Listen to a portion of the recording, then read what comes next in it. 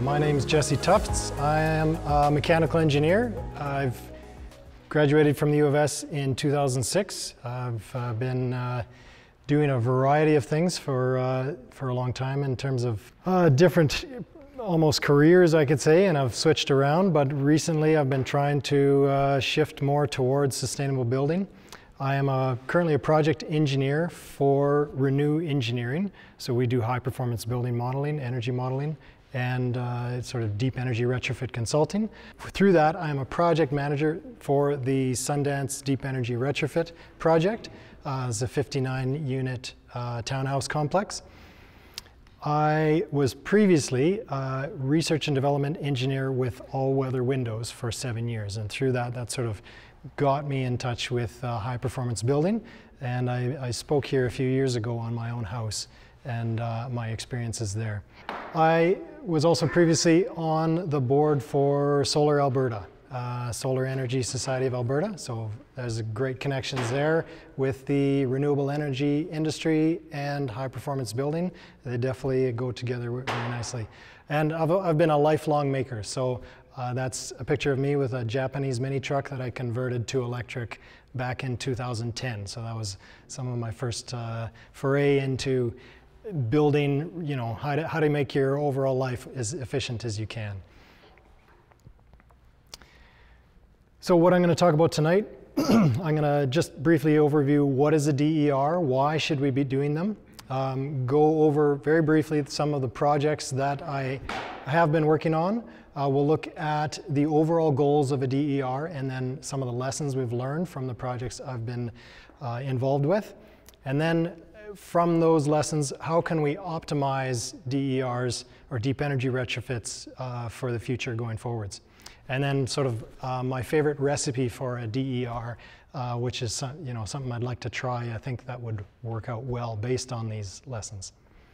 So what is a deep energy retrofit? So for me, it's a set of comprehensive building upgrades that reduce energy and GHG use. So, you know, comprehensive, so across the entire building, and we need to reduce those GHGs is the most important part. So the goal of that, to me, I tried to distill it to 3 words, is repeatable economical electrification. And I will dig into that a little bit more. So why do we need to do DERs? So we need to decarbonize. Obviously, global warming and climate change is absolutely a serious issue. It is a climate emergency. We really need to pay attention to our carbon budgets and how our overall emissions. So if we electrify, we can decarbonize because you can create your electricity using renewable energy. So that's a great way to get rid of the carbon from our buildings, from our transportation. So we need to electrify everything, but we need to be able to do that without breaking the grid. So how do we do that without massively scaling up our overall power generation? So with respect to carbon budgets, so it's not just we got to be net zero by 2050, we need to pay attention to how much energy we emit up until then. So we need to do this fast. We need to pay attention to embodied carbon. So this is a new thing for builders. We can't just build everything out of styrofoam and concrete and steel. We have to start paying attention to what we're building with, as well as how we're building.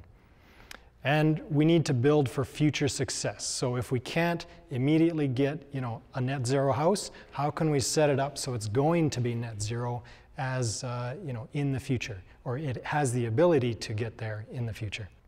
So this is just a little graph of the carbon budget for Edmonton, the most recent one I could find.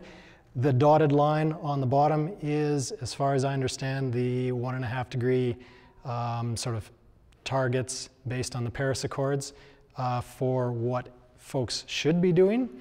The teal line in the middle is our targets. So, you know, we're getting some pretty good reductions, or hoping for some good reductions, but we got a long ways to go. And the solid line on the top is our projected actual emissions. So you can see we have a long ways to go. We need to do a lot of work to get our buildings that are out there to significantly more energy efficiency. So I'm just going to very briefly talk about the previous projects I've been involved with. So the first one I did was my own house. So I did a presentation on this a while back. First time in Edmonton, I think, boots on the ground. And I took a 1953 semi-bungalow, added a full second story, converted it to net zero, and we've been fully net zero for the past 3, almost 4 years now, and it's been working out really good. Through that got me involved, so Butterwick Construction did the build with that, and through that experience it really sort of opened me up to what's possible, and I decided to do a career change and shift to working with ReNü Engineering and helping Butterwick projects with Peter, Dave, Annalee, and Stuart forming Butterwick projects to work on the Sundance Deep Energy Retrofit. So this is the 59-unit townhouse complex that we're currently doing a deep energy retrofit on down in Riverdale. And we're getting close. We should have the last set of Energy Sprong panels up in a couple weeks. Also, with that Sundance experience, that brought on 3 more single-family home projects that we also did as panelized retrofits. And these were supported by SSRIA, which is the Smart, Sustainable, Resilient Infrastructure Association. They were very helpful in providing funding to make these projects happen. And it was an opportunity for us to take this panelized process that we developed with Sundance and try it out with 3 different roof types. So every building's different, and how do you make, how can you make one recipe work for everything? You can't. So you have to be able to adapt to different situations. So all of these projects, you can see case studies on them with a lot more in-depth information on the Retrofit Canada website with the case study section.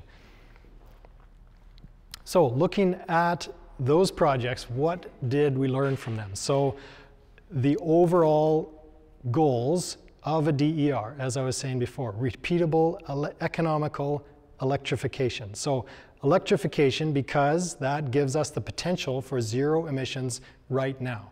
If you electrify a building, in a lot of places in Canada, the electricity is already very low carbon.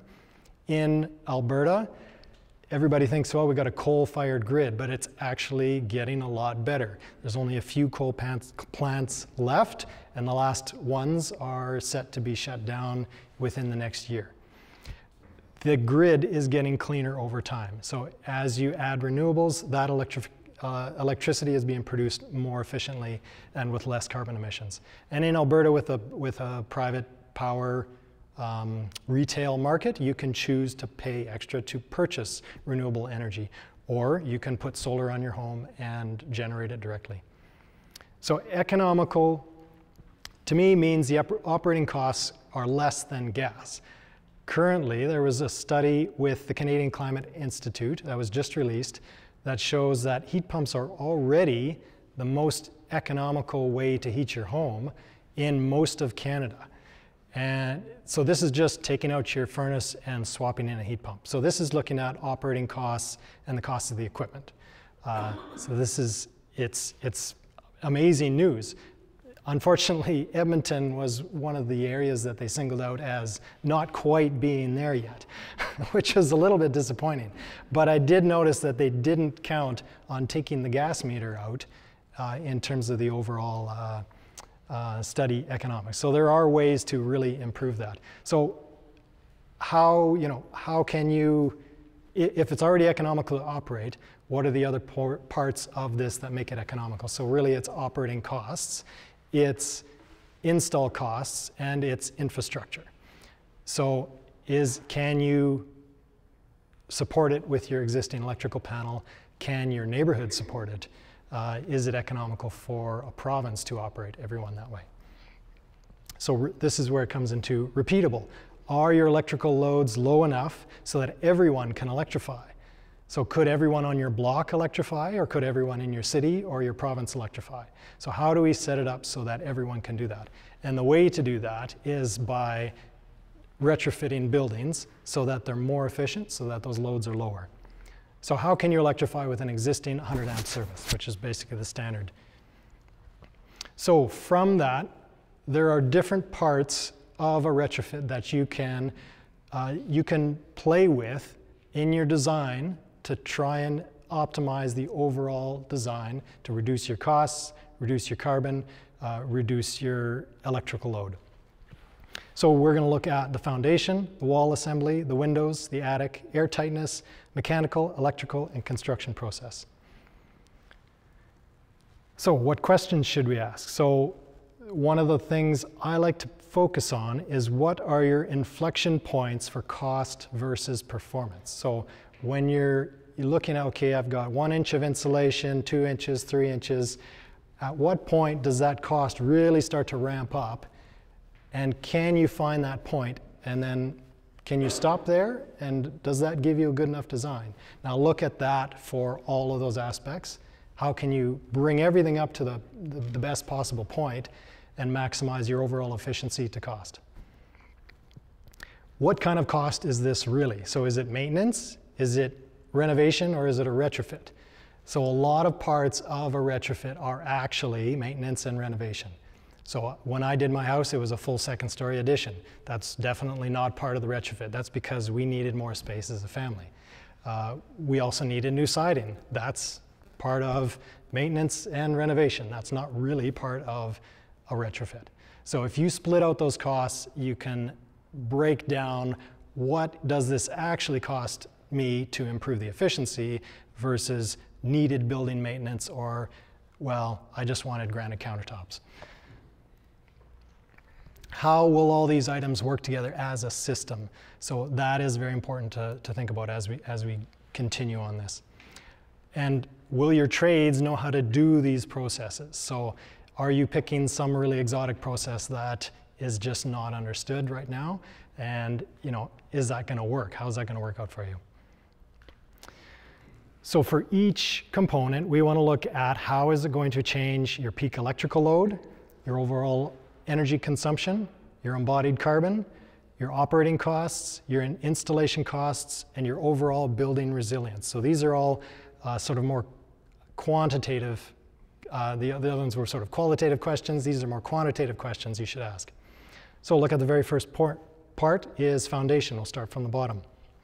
So you have an immediate inflection point. If you do it, it costs you money, no matter what. A lot of people don't insulate the foundation. But you've got a price jump if you do more than, say, 12 inches of depth. Well, you probably get 75% of your initial benefit by insulating the portion that is, from just below grade up to the bottom of the siding. So if you can do that, that's kind of a good minimum to do. But what we did at Sundance and the SSRIA projects is we hydrovac'd around the foundations to be able to drop foam down without having to use an excavator to dig. And that was a really slick way to do it.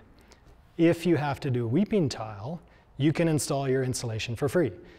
It's just going to be the cost of the installation. A lot of houses in Edmonton with our clay soils, we've got leaking basements, and a lot of homes need it. Half the houses on my block have had weeping tile replaced. And I think not very many of them are putting on insulation. There's a real lost opportunity there. So if you have to do it, you can do it for free if you have to do weeping tile. So if you increase the insulation, it's going to reduce your peak load, your energy use, your op costs, and it's going to improve your comfort.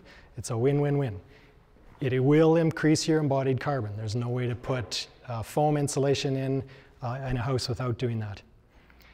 It has a high install cost if you don't do if you're not doing weeping tile, but it will improve your resilience. It's keeping your foundation warm. It protects it from freeze thaw. So wall assemblies. This is a huge area. I'm going to have to be very brief. My discussion is for exterior insulation. You can do interior, but it requires a lot of disruption for your overall build. So price and complexity jumps at 1 inch. Above 1 inch, you need to use strapping. Above 6 inch, you probably need basically another wall. So like something panelized, Larson truss, you need to support the siding somehow. But up to 6 inches, it is possible to do with strapping and long screws. So if you can time it with your siding replacement, then the siding portion essentially is free. That's part of your maintenance or your renovation versus your insulation upgrades. If you increase the insulation, you're obviously reducing peak loads, energy use, and op costs. You have a potential, if you're using something like a panelized system with cellulose insulation or possibly wood fiber insulation, which would be great to see, you could have negative embodied carbon. Most other materials, unfortunately, will have a higher embodied carbon. Is this a specialized install versus part of your siding? So a lot of siding contractors can put on insulation underneath. Are they doing it, you know, focusing on air tightness? Or is this a specialized install where we're doing something like panelization, where you need a specialized crew with training who knows how to do this? And you have to pay attention to insulation ratios, moisture, you know, making sure you're not trapping moisture in there. Windows. Price jumps are really related to cosmetics as much as performance. So if you want colored windows, your price is going to go way up. If you want, you know, these really nice European style windows, they're going to go a lot more expensive. But there's a pretty good value argument for something like a locally made PVC triple pane window. There's a lot of them out there that have a U value under 1.0 watts per meter squared Kelvin, which is about the minimum you need in terms of overall performance for a high performance build. Increasing your performance of your window, you're going to reduce your loads, your energy use, and your op costs. The frame choice has the biggest effect on your embodied carbon. So aluminum is really bad for that. Wood is great, but it usually comes clad in aluminum. PVC and fiberglass are both lower. The installation method will affect your cost a lot. But if you can figure out a way to install a window that uses a standard off-the-shelf jamb and standard trim without having to do custom finishing work on the inside, you're going to be a lot further ahead in terms of reducing the complexity and the time spent inside the building. Better windows, less chance of air leakage, less chance of condensation, and overall better resilience. The attic, so lots of opportunity here for different methods. If you have to frame out the roof, you're going to have a big price jump, but you got to pay attention to asbestos. So if you can do it within the existing attic, you can have some great cost savings. Suck out the old insulation, lay down spray foam, and then blow in cellulose on top of that. We used that on the second SSRIA retrofit, and that had really good success for us overall. So you're going to reduce your peak load energy use. Cellulose is negative embodied carbon. The newer spray foams have a fairly low GWP. It's about 20% higher than EPS insulation. So they're not as bad as they used to be. They're still not great, but there are certain areas you can use it, like in this attic ceiling that we found it works pretty well. It will reduce your operating cost to have better insulation. It will improve your resilience of the building if it's airtight, because you got to remember most of the moisture transfer within a wall or an attic is from air leakage. It's not necessarily just from vapor transfer. So if you can stop those leaks, you're making it perform a lot better. This is just a shot of some of the different roof types. So on Sundance and on one of the SSRIA, we did a truss over build. So I'd say check out the Retrofit Canada for more details there. Air tightness is really important, obviously. It does not, 30 seconds, almost there. Material price jumps with higher performance tapes, higher performance WRBs. It will reduce your peak load. It is really important to test. The embodied carbon is not that dependent on it, but if you're shipping those materials from overseas, that obviously is going to have more, but it's a small part of your overall embodied carbon. If you have to redo details, that is going to really increase your costs. And it's going to improve your resilience if you can reduce your air leaks. Mechanical systems, I say my time is up. Inflection point is heat pumps add cooling. If you're doing heat pumps, you got to remember to compare apples to apples. We're not just talking about a furnace to a heat pump. You're talking about a furnace and an air conditioner to a heat pump. So how these systems work together is critical. So if you increase your performance, it's going to reduce your peak loads, your energy use. Your op costs will depend on your fuel choice, so electricity versus gas. It will increase your embodied carbon, and they do have a high install cost. But if you have a higher performance system, it can improve your resiliency. So electrical panel replacement versus a service upgrade. So if you can keep it under 100 amps overall, then your overall system is going to have less peak loads on the grid in general. If you increase your service size, that's going to handle and allow higher peak energy draw. It will also increase your embodied carbon because overall infrastructure has to upgrade to handle that. And demand charges is something that we are starting to see with multifamily buildings. This is a really important thing we need to pay attention to as we're electrifying buildings.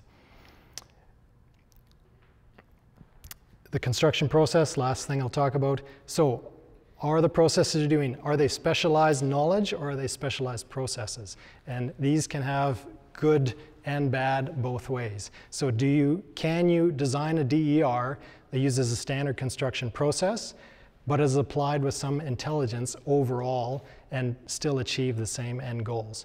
So there's a potential reduction in loads, reduced embodied carbon. So if your crew understands this, everybody knows how to reach the same end goals. I'm gonna have to skip through this. So the sweet spot that I've found, hydrovac the foundation, add on at least R20 GPS foam. I would strip the old siding and stucco. I would look for a locally made triple pane vinyl casement window with factory jamb extensions. WRB sealed to the foundation on the original sheeting. We found using this we can hit 0.6 without too much issue. I would do 5 inches of R21 Roxol. This is a new product that's available, Roxol Comfort Board.